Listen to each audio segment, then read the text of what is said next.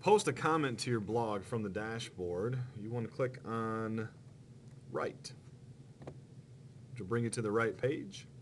No pun intended. And there are two different things you can write. You can write a post, or you can write a page. We're going to work on a post, which is the basic use of the blog. Go down to title, and you want to enter a title. And then underneath title is the post, and this is set up just like an email account, so you'll write in your post. Once you're done creating your post, you probably want to go over to categories, where you can sort the post based on different subjects.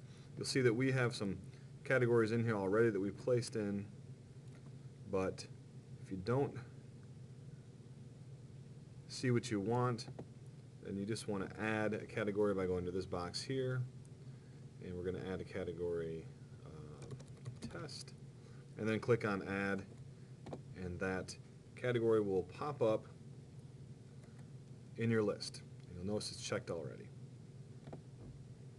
Once you have selected your category, you go to publish and click on publish. At that point, the post will be put on the blog in the main part of your blog. And if you want to check that, you can go up here and click on view site, where you will see that your post is on your blog.